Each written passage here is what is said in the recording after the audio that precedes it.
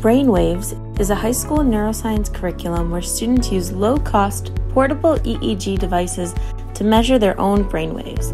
This next-generation science standard aligned curriculum focuses on student-centered learning and hands-on activities.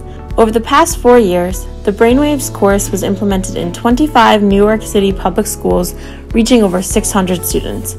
The program resulted in increased STEM engagement, student self-efficacy, and interest in STEM careers in student populations that are traditionally underrepresented in STEM. Students have an innate interest in mental health, in mental wellness, but they often don't get chances to study it, talk about it, and even do experiments based on real life neuroscience. So it was just one of those really transformative experiences where students really got to feel like they were actually scientists, and they got to do science and even answer questions that had never been asked before. The program begins with a summer course for teachers and a group of scientists who act as mentors in the classroom. As the cultivating project for the summer course, teachers and mentors worked side by side to design and conduct a mini investigation using EEG equipment in a similar way to what students would experience in the program.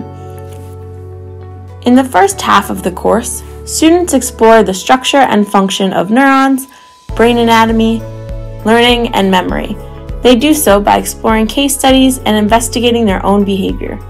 Students engage in hands-on activities to enhance their learning, such as observing electrical activity in their own muscles and dissecting sheep brains to learn about brain anatomy.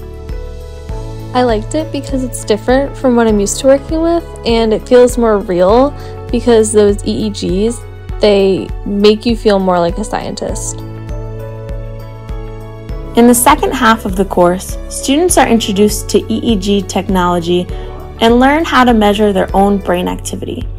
Based on these observations, they develop an investigation on topics related to their day-to-day lives, like how music relates to memory and how playing video games relates to concentration. At the end of the course, students develop posters to share their findings at the Cultivating Brainwaves Symposium.